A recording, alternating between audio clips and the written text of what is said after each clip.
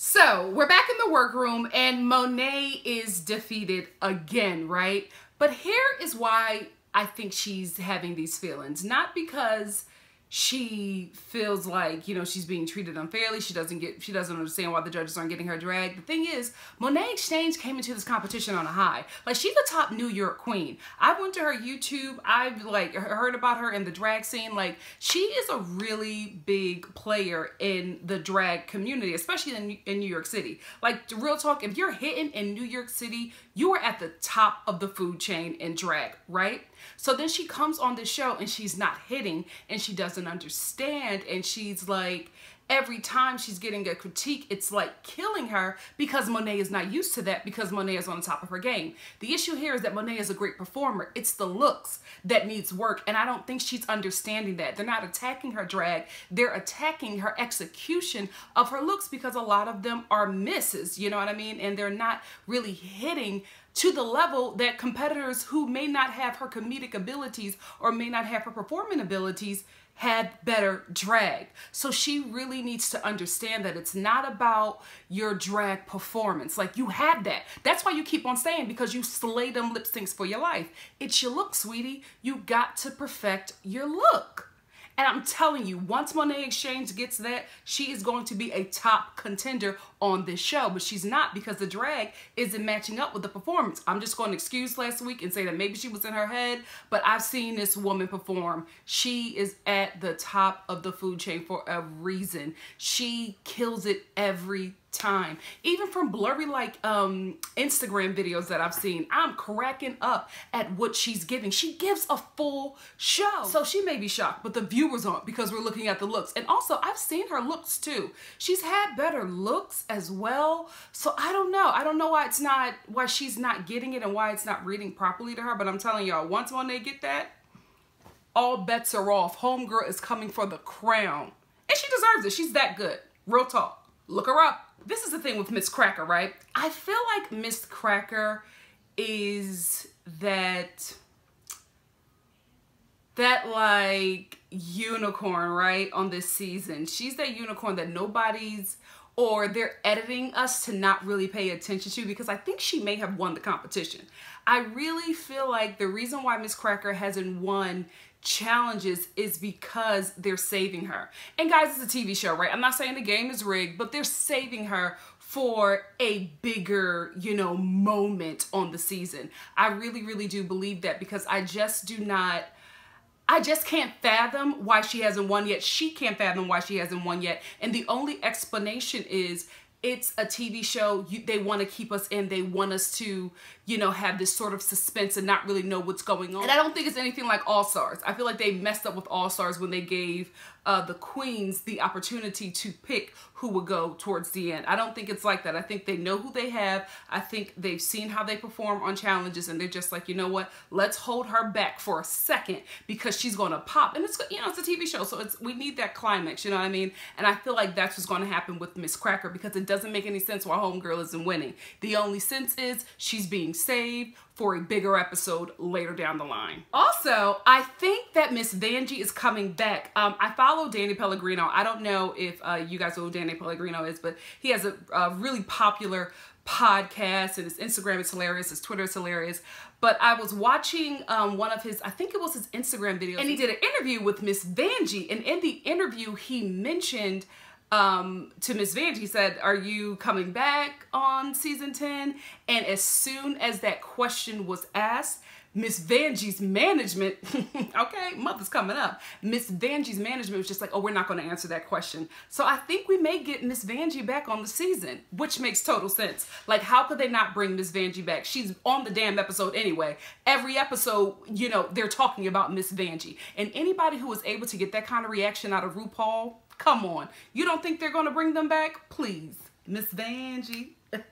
Miss Vanjie, I love her. Oh, I don't think she's going to win this season when she comes back, but she's going to kill it on All Stars. You are like Shangela 2.0, and I am so here for it. Work. Sitting on a secret. I'm black. This was a cute mini challenge. It was also hella shady. I can't believe they had them sitting on eggplants. and traffic cones. Aquaria wants the steakers, okay? Mother kept them legs open. And why would y'all have Eureka sit on a bag of chips? I mean, this was such a shady challenge, but it was cute. The queens had fun, and I like this. I like stuff that they can really have fun with, and I don't know, I felt like this one fit for me. As you guys know, I have not been a fan of a few of the mini challenges, but this one was cute. It was cute. The Maxi challenge is creating a panel for DragCon that would, you know, be at DragCon. And I think it's a great idea. I also think that Ru is probably like fishing for ideas. And Ru, if you do pick one of these ideas, I hope that you compensate the ladies. Because I feel like Ru is just like, you know what, let's see what the ladies come up with, which is smart, you know what I mean? Use the talent pool that you have, but also compensate them heifers if they give you some info. This is also a team challenge, so expect some mess and expect some drama. That's why they do it anyway, to see how these personalities clash. And right off the bat, one of the stronger teams that I think are Eureka, Monet Exchange, and Cameron, right? Because I think they have a great idea. Them being put together because nobody wants to work with them is going to work in their favor. Eureka has been at DragCon. Eureka likes to talk a lot. Eureka is going to be the moderator. They're also going to talk about proportionizing. I think the title is a little, but you know what? If it works, it works, right? But I feel like the topic is very smart. Eureka's going to talk about how to shape a big girl body. Cameron is going to talk about how to give a feminine shape to a muscle kind of body. And wait, what's Monet doing? Did we get to what Monet is doing? I don't know, but Monet is naturally funny. So I just feel like it's going to be a really strong team. I also don't see Muscle Queen in Cameron. I think that they just, because people have seen Cameron's abs on like Instagram, it's like, this is the Muscle Queen. Cameron looks very thin to me. I don't really look at Cameron and see muscles, you know what I mean? Cameron got Blair's body with some abs. Real talk. The team that I think may be in trouble is Asia's team, and here is why. I feel like that topic has been done before. It's done so many times. Makeup, okay. How to do this, how to do that. It's reading very instructional to me, and Ru picked that up. Ru was just like, make it fun. You know what I mean? People don't like to be talked to. Like, this is, DragCon is a really, really fun place, so make sure that you're keeping up that energy and engaging the audience and not just telling them how to do makeup tips. You can find that anywhere. This is DragCon. Let's do something different and let's take it up a notch. I don't know if they picked up what Ru was putting down. Monique did, but I don't know if the rest of the team did. So if it's a team challenge and they're being judged by teams and not individually, I think that team may be in trouble. I also think that Miss Cracker's team may be in trouble. And I think it's because of what Miss Cracker said to Ru, when Miss Cracker was just like, well, DragCon is just an excuse for drag queens to get together and just have fun. And Ru was like, no, I branded this like it's more than that. And I don't think that Ru appreciated that. And it also, I saw Miss Cracker's response and she did not interpret that was not only was it kind of a hit to Ru, you know what I mean, and DragCon, but it was also just like, oh, you don't know what this is about and you may be in trouble. So we will see.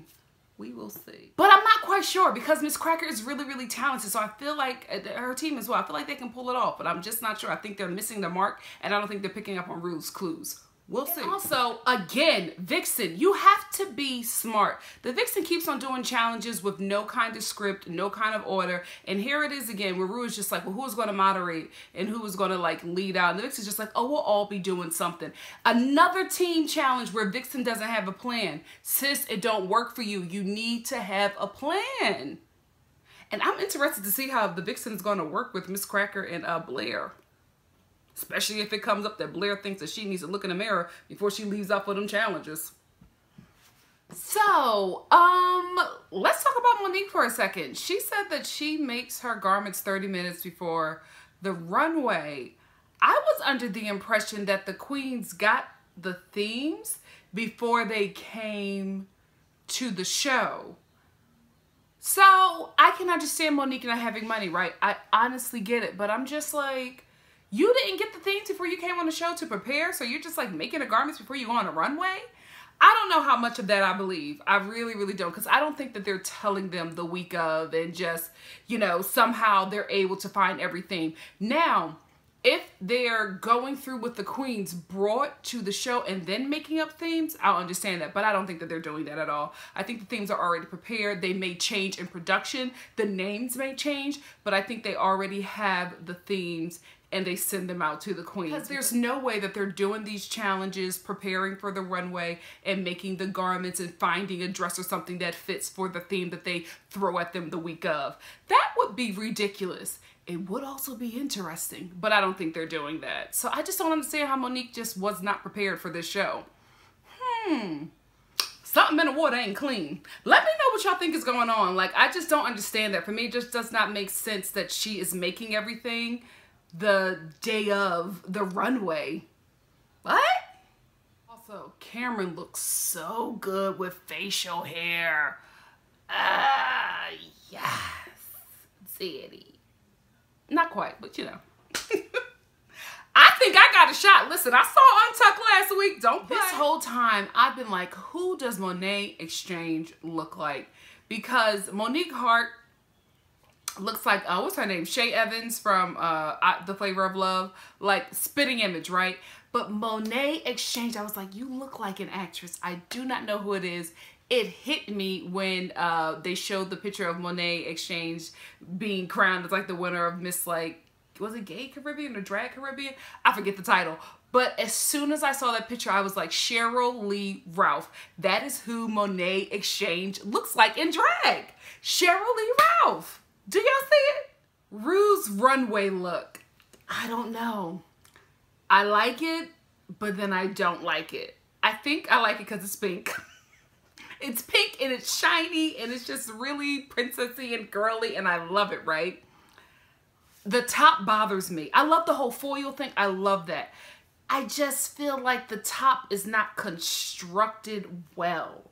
You know what I mean? I think it's intentional to look like that, but it just looked like, you know, this was a fitting, you know, and the dress is not yet complete. I just feel like if the straps were more constructed, I'd be all in for it. Like, it looked great. Then we got up here and I was just like, it's a no for me. What did I tell y'all? I told y'all that Eureka, Monet Exchange, and Cameron were going to be a great team. I thought proportionized, I did not like the word, but I thought they had a great theme. I thought with Eureka having experience and being the moderator, because she likes to talk a lot, thank you, Asia, okay?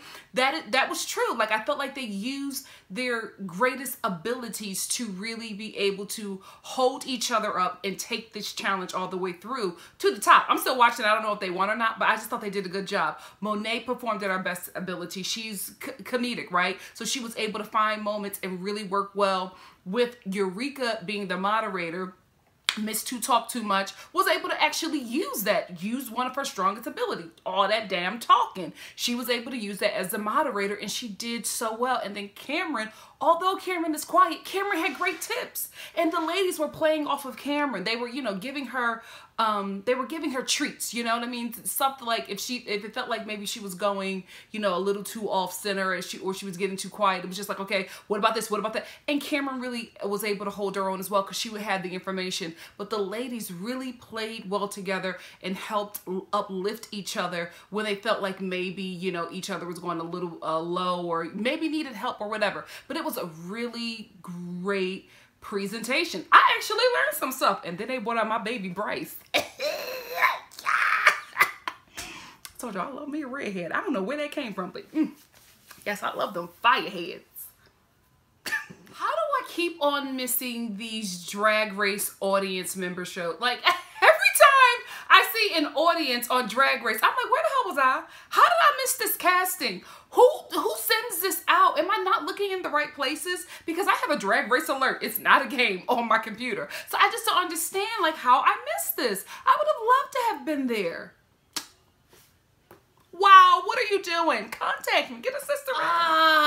Asia O'Hara, Monique Hart, and Aquaria were doing so well. And I was at first shocked because I didn't expect them to do that well because they were having issues with Aquaria and then they just seemed very instructional, but they were really doing well with the comedy. They were really giving great advice, and then Bryce came out and just threw the whole thing off. It's not my baby Bryce's fault, but I just feel like this part, when it became very instructional, it became a problem. And I'm hoping that Monique is not in the bottom because her team may be in the bottom, because I think Monique did a great job. Even with her instruction on Bryce with the highlighter, she was still very funny. She was still very engaging. Aquaria and Asia O'Hara are going back and forth with the lip and the eyelash. It's very confusing. The audience can't really keep up, and it's taking such a great panel. And I'm so disappointed because they started off so well. What the hell? I knew they should have rehearsed. Aquaria, Miss Cracker, and Blair all over the place. It's so uncomfortable to watch. I'm like, Miss Cracker, how did you, where are we going here? First of all, they start off with this whole wigaholic thing. It seems like Blair is not catching the cues because she's starting off late with things. She seems Broadway baby seems very nervous. Then they have this like fake banter that is just uncomfortable to watch. And I'm just like, oh gosh. Why, you guys gotta rehearse. You can't, if you're not an improviser, if you haven't done this, you gotta go in with a plan. Even improvisers go in with a plan. Ugh, Cracker. So remember when I said, when I first started to review this season, that I really couldn't see it from Miss Cracker because I researched all the queens and I found Miss Cracker's YouTube channel and I saw that she also did reviews of Drag Race, and I was turned off by her comedy because her comedy just was, I felt like her jokes were more insults than jokes. And I feel like that's her downfall sometimes because her jokes can go so dark. I think when her jokes are literal and very smart and very witty, she's not a lighthearted comedian, right? And that's fine. But sometimes her jokes go so dark and it's just uncomfortable. Like she gets uncomfortable and I don't think she really knows that yet because I've seen a few of her videos. I'm just like, ugh, you know, you don't know this queen, so why are you saying that? And it's just, and you're delivering it in a way where it seems real. That's the thing. Like she's not delivering it like it's shade. She's delivering it like it's an insult. And it's like a dagger when it's really not even that. She's just making a joke. She's having to go at it with somebody. But her delivery is just so off. That's what it is. And I think that's what was uncomfortable for the audience and for the viewers to watch. It's just like, but from watching this season, I've gotten to know her and I've gotten to understand her comedy, but it just doesn't always read well. She doesn't have a universal comedic bone in her body at this point, and she really needs to just, you know, work on that. You know what I mean? Like, I'm not saying that's not there. It's in her. Like, comedy is in her. She is very, very funny, but she just doesn't read for a universal audience. She only reads for the audience who knows her, who comes to her shows, who have watched her in a couple of episodes and starts to get what she's doing. But as a performer, that's something she's just going to have to work on, because that's going to keep her from certain jobs, because people are just going to be like, she is a nasty person. It's just like, oh no, she's kidding. She just has a very dry and serious delivery, and you don't know if it's a joke or if it's the real thing, and that's what the audience was picking up. But I feel like once Miss Cracker gets that, she'll be fine. But at this point, she's in trouble. And when I was watching this, I was like, this is what I was getting from her YouTube channel. It just seemed very negative. And now watching the show, I'm like, oh, this is her thing. But that's because I feel like I know a bit about her at this point. When you don't know, it's a turn off. And as a performer, you have to fix that, because not everybody's going to give you a second chance. Category is hats incredible. I like that one. Let's see what this looks like. I love it. The hat is everything. I'm not too much of a fan of the outfit, but getting her speaking about it, where she's just like, I like to model myself after, you know, female comic book characters, because they're, you know, muscle queens, basically. And so I get that. I get that idea that she has. I get her drag a little bit more now, and I love that hat. If I could find that hat in like a bedazzled gold, sis, I'll be rocking that every day. She's not the church mother, she's the freaking deacon. I love Rue. I actually like Monet Exchange. I liked her runway. I really, really did, because I got it. I got it. This was a church mother on Easter Sunday. It was the pastor's wife during convocation. I got the whole look. I love the hat. I thought it was actually a step up from what she's been doing. I feel like she's going to, I don't think this is going to make her win. I think it's going to make her safe, because it is still kind of like a safe look. But I liked it. I really, really did like it. Eureka looks great. I love it. I love everything about this look. The hat, The context don't bother me. It used to bother me with Mayhem because I felt like she did it every runway and it just didn't read well. You know what I mean? Like all the time I was just like, girl, it's too much. This works well with Eureka. I love her look. I love her makeup. I love everything from the hat to the boots to this like, you know, pointed shoulder cape. She looks great and she's selling it. And then there's Aquaria. She looks great. I got the whole theme. I loved it. A magician's hat. She's the bunny coming out of the hat. Perfect. Her makeup, sickening. The whole look, great. Monique, it looks like she made it 30 minutes before the runway. I mean, but the hat is a great idea. I loved her craftiness. I really, really do. But it doesn't look well made. I think the sequence is going to save her. The sequins, Lord. Ghetto. And I own it. I think that may make her safe because it is a nice garment, but it just doesn't look well made. And the hat up close, it just looks like she wrapped some like, you know, creative paper on her head and put it on a band or something. It needed more time. But I like the concept. I really, really do. But yeah, when she mentioned I make my outfits 30 minutes before the runway, I can see it. Today, I see it. Asia O'Hara. This is the thing, right? I'm gonna break down the look. I loved it, right? There were some issues with it for me. I felt like, first of all, the hat. I don't have an issue with it, but I don't know if you guys are stans of IKEA, but I am. That's an IKEA lamp. How creative. She made that into a hat. I know that lamp. I've been trying to buy that lamp. Every time I go for it, it's sold out, you know. So when I saw that, I was just like, she is wearing the lamp that I love that I can never get. Anyway, great idea. Great idea. My issue is the color choice that she chose. I felt like if she went with a white garment and maybe like an ashy gray kind of wig, that look will work a bit better. But it's like you have this huge white puffy thing on your head and then you have this white baton with some puffy stuff on it. And then you have like this black and like chocolate see-through dress. I just didn't feel like the dress fit the hair or the makeup, for the hat or the makeup and the accessory. Colors were clashing for me, but I love what she was doing and I think this is going to make her safe. So Miss Cracker looks great. Unfortunately, I don't think that's going to keep her safe. I love the idea of making the hat, the hair hat or whatever. Great idea. She looks beautiful. I just don't know with her performance if that's going to keep her safe. Blair is giving me the same thing that Monique Hart gave me when she did the runway earlier. I like the look. I just feel like the execution is not that great, but I got her idea. When she said, "Hello, Dolly," I was just like, I saw it. When she walked down, I was just like, okay, Broadway baby, I get this look.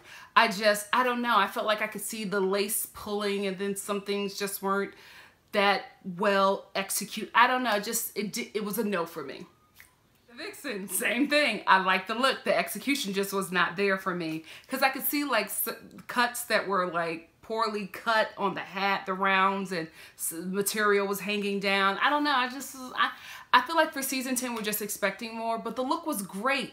I just wish she had more time with it. Did everybody make their outfit 30 minutes before the runway? Because maybe this was a theme they weren't prepared for. I don't know, but this look, it not well executed. But I like that Mother's starting to pad her behind. I feel like she's reading, you know, the Twitter comments, because I was just like, oh, Mother is giving us cakes today.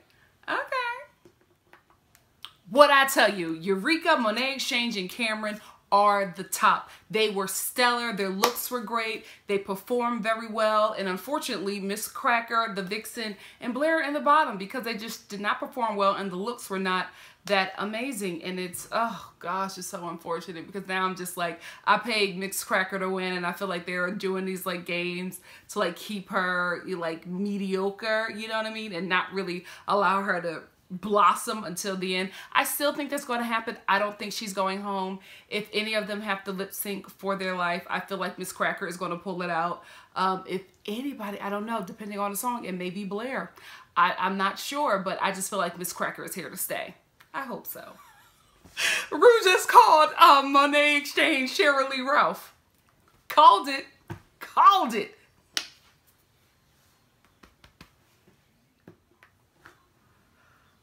Well, this just took a turn. So Miss Cracker gets her critique, and like I said, they did not read her comedy as shade, or, you know, it just came off mean. You know, it was just mean. And I don't know if Miss Cracker got it. I don't know if Miss Cracker got it. Then you get to Blair, and everybody was just like, oh, you were too sweet. And then Blair is just like, well, her sweetness is a little bit extra because her first sexual experience was a rape. She was raped at a college party.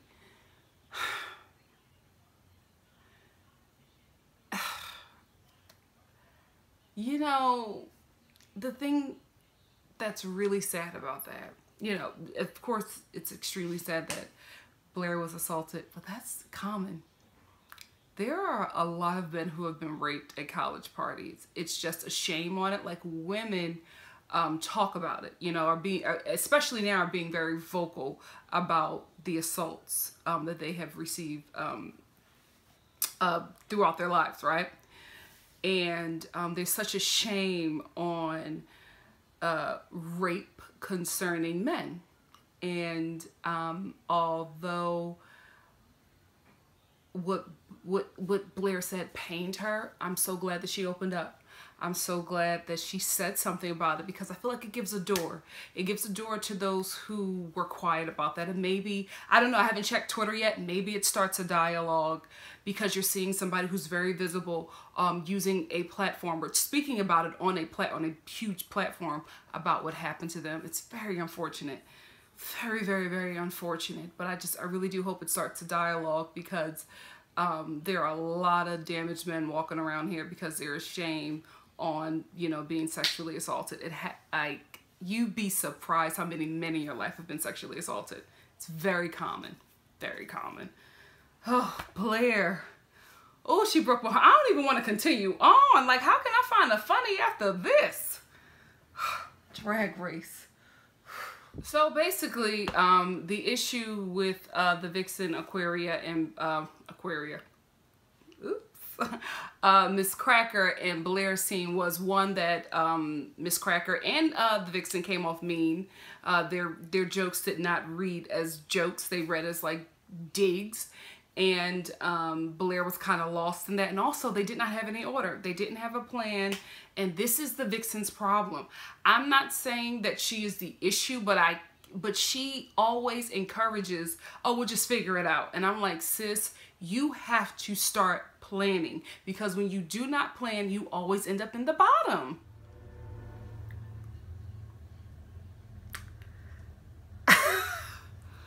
Wow. So before I get into it, shout out to Eureka. She won 2 challenges in a row. You go, girl. Like, she has really come back with a vengeance. Like, and she's doing well. Like, I don't think these challenges, these wins are being given to her. Eureka was really good on that panel. Her look was amazing. She deserved this win. She, to me, was the clear winner. And then we get to the bottoms. Blair St. Clair and the Vixen. I'm kind of not shocked, though. But I'm just shocked. You know what I mean? I'm shocked that it happened. But when you look at it, Cracker at this state, at this range or rate in the game, wherever, at this level in the game is just a better drag queen, right? But I'm just shocked. I think I'm more hurt because for Blair, and then the Vixen didn't see this coming. I don't know how she didn't, because the judges talked about how her look, they loved the look. It was just unpolished. Same thing that I said. I need to be on a damn panel. Let's work it out, wow. Let's work it out. But not shocked, but shocked. This was an episode, child, that Untucked. I feel like it's about to be draining. Let me get some more stuff to drink, because I don't know if I'm ready. So I'm going to say this. I'm still watching. I just stopped after the lip sync. Rue has not given a judgment yet, right? Let me tell y'all something. They both came for that. They both came for that. Rue, they have to both stay, because first of all, Blair gave me chills, okay? Broadway Baby showed up, and when she started singing, she said, I'm coming out. I felt like, y'all, real talk, I felt like she was walking out of something into something new, and I'm like, Rue, you can't cut her now. She walked out of that mess. Like, in that moment, Blair walked out of that pain, and she stepped up in this competition for me. And I'm just like, you can't cut that. I could feel it. It was just like when Eureka, when she was on her lip sync for her life, like I felt that. And I felt that with Blair. Like, she gave me chills. But baby, the vixen was not going home, not on today. She gave it as well. I felt the both of them just, this is a really good lip sync for your life. Because when you hear the song, you think Vixen has it, and then Blair shows up. Look, y'all, I don't know. I don't know. I really hope Ru lets the both of them stay. I don't know who's going home because they both affected me. I don't know. I don't know. Ru, please, y'all, I'm so afraid to start the TV again. Ru, please, let them both stay. Please, Ru, they gave it tonight. Please, Ru. I gotta start this damn television. I don't want to.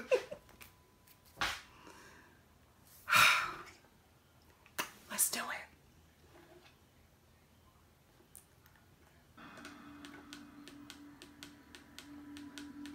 Come on, Ru. The vixen. Shantae, you stay. Thank you for believing in me. You may join the other girls. Come on, Ru. Not Shantae, you both say. Claire, I do declare. Consider this your coming out party. And I want the world to know this is a declaration of independence from the past. Now, sachet away. From the bottom of my heart, thank you so much.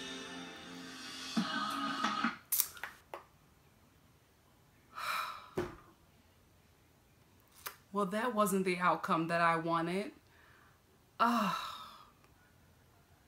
And guys, it wasn't because she told that story, right? It pulled on my heartstrings, but this is a competition. If you're not bringing it, you're not bringing it. I felt Blair. She didn't. Damn. Well, Blair, just know this. You're a winner, baby, to all of us, sweetie. And you stepped out of that situation, and I can't wait to see what you're going to do after this show. This might be Miss Congeniality. It's between her and Miss Vanjie. If Vanjie don't come back and win the whole damn thing. So that's where it ends with our Broadway baby going home. This was a really good episode. I liked the challenges. I liked the pace of it.